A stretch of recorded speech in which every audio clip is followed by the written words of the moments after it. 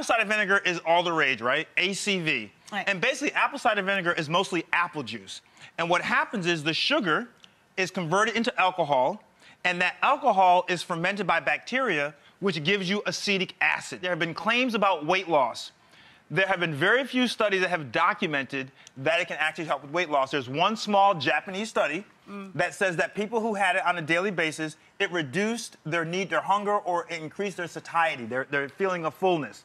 There's also a study that says it can help reduce the rise of blood sugars in your system, particularly for type 2 diabetics.